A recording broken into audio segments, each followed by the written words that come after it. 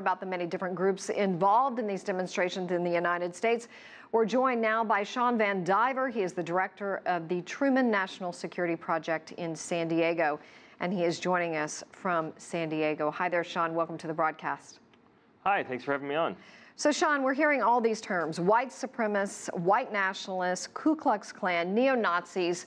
Obviously, in the United States, we know these terms and these groups all have a very evil, negative connotation. But tell us the real difference between them. So, actually the difference isn't that important. These are all folks that are nationalists.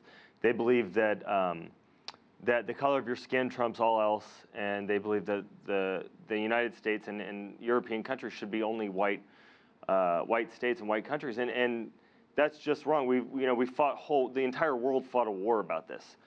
It shouldn't take guys like me coming on the news to say that Nazis are bad. Nazis are bad, and the world over we know that Nazis are bad. Germany knows better than anybody that Nazis are bad, and that's why we saw flare-ups last weekend, and we've seen these folks make a resurgence. But I think what we're seeing is that the general public is coming back out and saying, hell no, get out of here. We don't support your hate. We don't support this filth. And we don't want to hear what you have to say, because what you have to say is wrong. President Trump calling these counter-demonstrators the alt-left. What do you think he means by that? Well, there is no such thing as the alt-left. They've made a lot of accusations about groups like Antifa and other anti-fascist organizations. But the reality is that they were saving lives in Charlottesville last weekend. The neo-Nazis, Chris Cantwell and his ilk were incredibly violent. They were trying to break through protest lines, and these anti-fascist organizations, while they have shown some instances of violence, were really saving lives there in Charlottesville last week. And I would posit that without them there would have been a greater loss of life. Are you shocked when you see all these images of this negativity and this hate that still exists? I would love to say that I am shocked, but we saw with Brexit and Nigel Farage in Europe, we saw with the election of Donald Trump, with Putin's resurgence, with Russia becoming a global power again, we've seen that this type of speech, this nationalism, it has been making a resurgence. So but I'll tell you what, I was at a VFW, or at American Legion a couple weeks ago, and we were talking about these nationalist organizations, and this was before Charlottesville.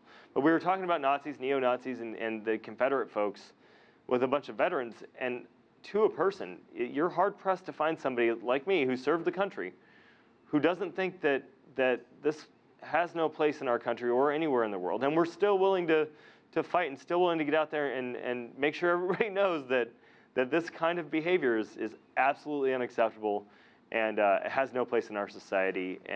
And I think that the White House is getting that message. Well, quickly, let me just ask you, what do we do with all of the history that is, on the streets in places like New Orleans, Louisiana, or Washington, where we see Confederate leaders? It is part of the U.S. history.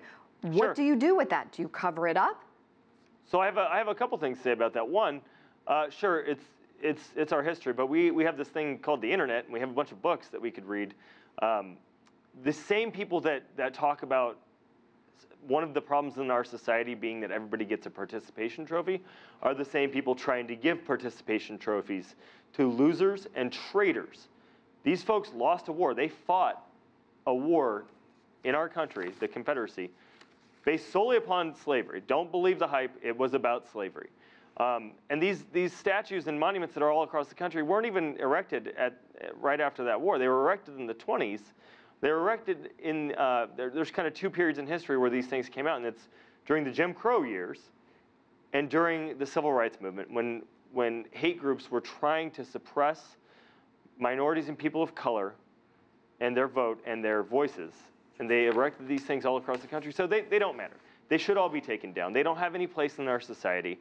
Instead, every one of those things should be replaced with memorials to post-9/11 veterans, to folks that had to fight so hard for the civil rights, to any group that is about the fabric of our society.